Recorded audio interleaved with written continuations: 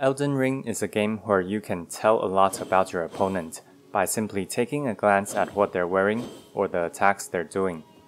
You see your enemy hold a non-hybrid staff or throw blue projectiles at you, an intelligence build.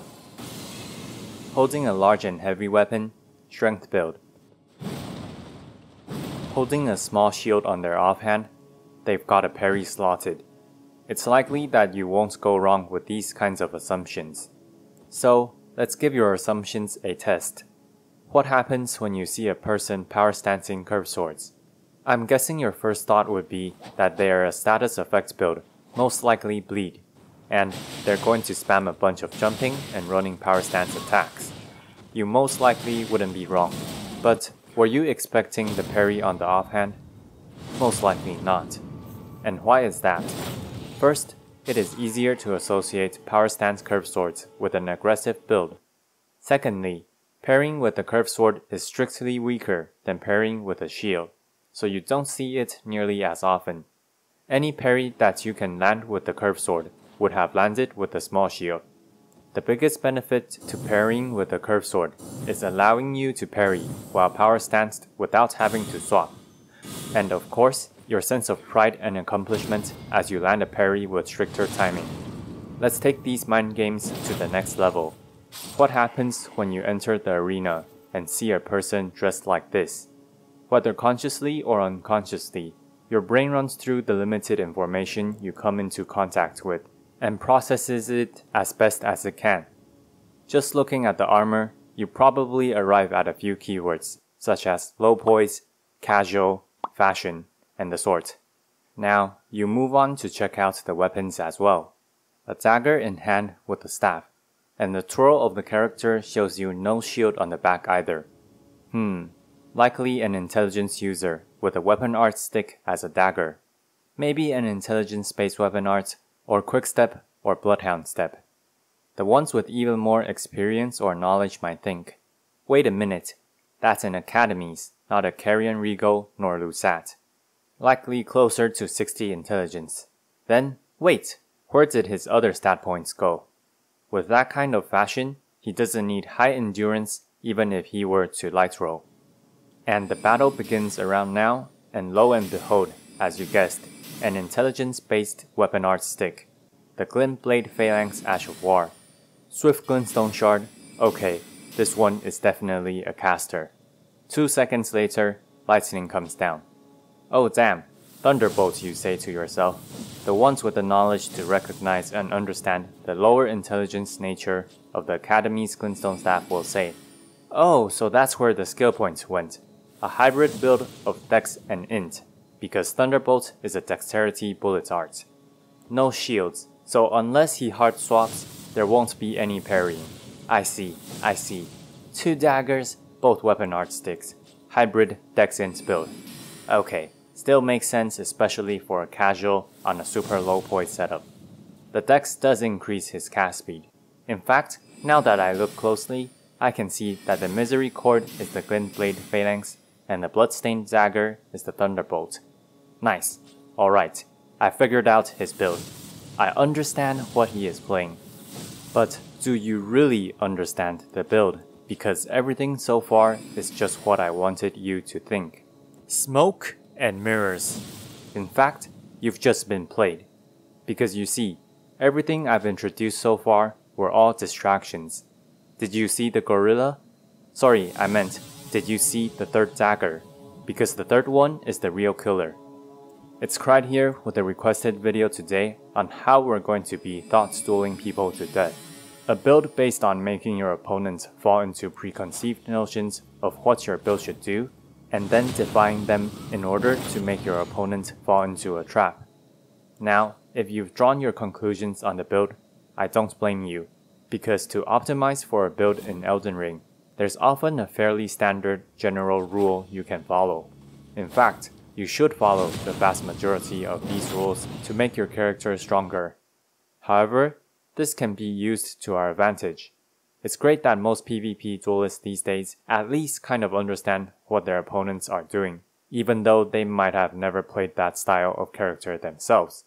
Let's take a look at the full build first. As you saw from the clip, We actually want to backstab with this build. The fashion is set by the requestee, but wearing a low defense setup does bait our enemies into rushing towards us. The intelligence and dexterity investments are mostly made to make your pokes faster, more consistent, and more annoying, so that you can bait your enemies to rush into a close-range battle. One other good thing about investing into both intelligence and dexterity is that you can do lightning damage even if your opponent uses one of those magic negation buffs. In my demonstrations, the only spell I'll be running is the Swift Glintstone Shard for a poke, just to not go too wild with the spells and become a mage. However, you should definitely add more spells you like, to take more advantage of the fast cast speed and have more variety at neutral.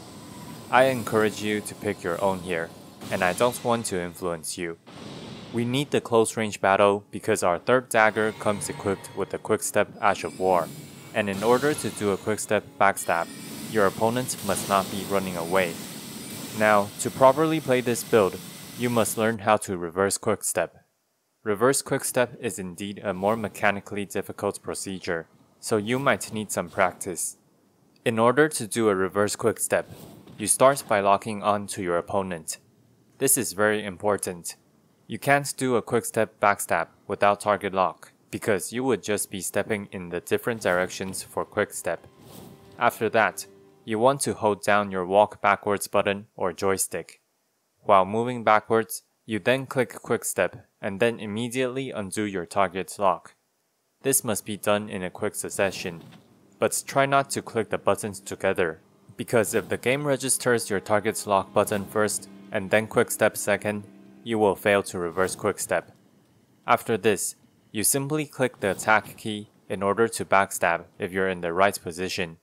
But do be warned, it is difficult to get the positioning perfectly right, and your opponent must be doing an action so that their backs don't turn, and you actually have space to slip past them. Even then, latency can have its effect on you, and you might be trying to stab empty air. So the technique is not super consistent, but it does feel great when you pull it off. Alright, I'll show you a few duels to let you see how the build works. It's definitely not a sure way to land a kill, but it is fun when you pull the whole sequence off and trick your opponent. Like and subscribe. Let's do Thunderbolt to make sure he chases us. And we can prepare for our Quickstep. Actually, he's that far away. Okay, I wanted to do Phalanx again because he was far.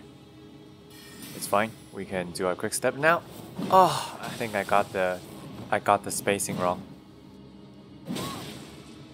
One big problem is if they know what a reverse Quickstep backstab is, they'll be on the lookout for us now.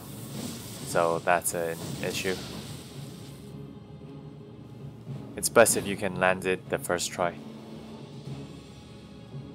Oh, okay. I target unlocked before I did the Quickstep, so you don't want to do that there. You definitely want to Quickstep first. Let's see if we can do it.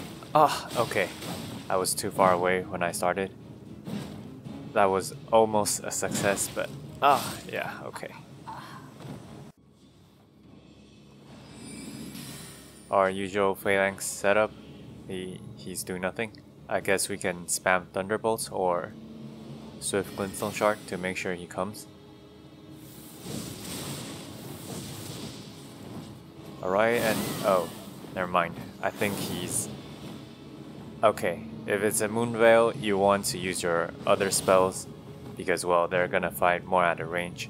And if you can't get into melee distance for the reverse Quickstep, then you can't do anything about it.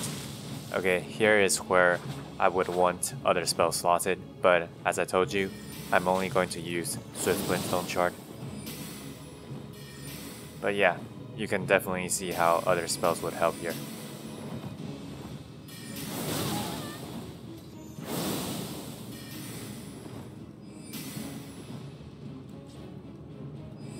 We'll just have to try another opponent.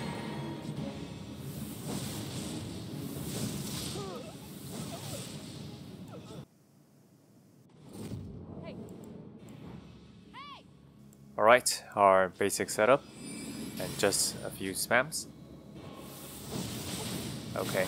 Well, if they don't dodge, our stats are still pretty optimized to do decent damage, so yeah, if they don't dodge, I guess we can just win. Okay, let's try to get one win with a quick step.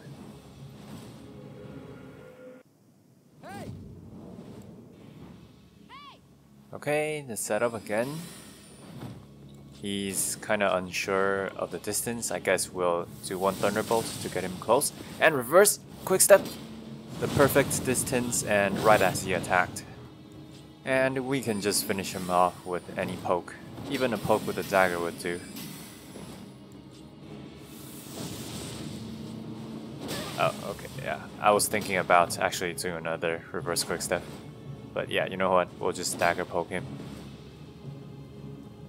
Thanks for watching. See you next time. If you want to support my work, please consider buying my fantasy novel or donating to my Patreon down below. With a book purchase, you can also request a topic from me. Krite, signing out.